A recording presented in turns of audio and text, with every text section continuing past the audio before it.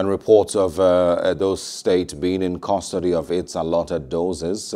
In reaction, the minister debunked the report that vaccines distribution would only commence from tomorrow on Friday.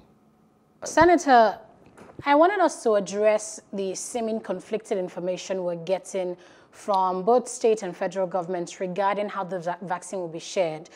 Now, the Edo State government said yesterday, this is a statement from the secretary to the Edo State government, Osarodionoge. He disclosed on Wednesday that they have received COVID-19 vaccines in Edo State.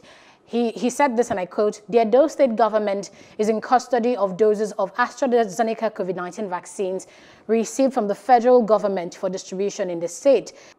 Well, I will be surprised if any state, I repeat, if any state can lay claim to have received any vaccines as of today, except the vaccine is obtained from another source that we cannot guarantee. So I think you need to get that clear, because the vaccines came on the Tuesday, 2nd. Yes. And by yesterday, Wednesday, and today, the vaccine will still be undergoing routine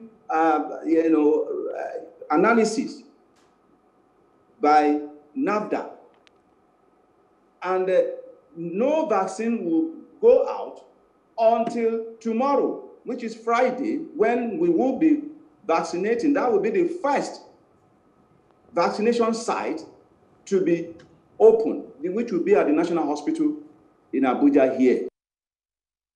Hello, hope you enjoyed the news. Please do subscribe to our YouTube channel and don't forget to hit the notification button so you get notified about fresh news updates.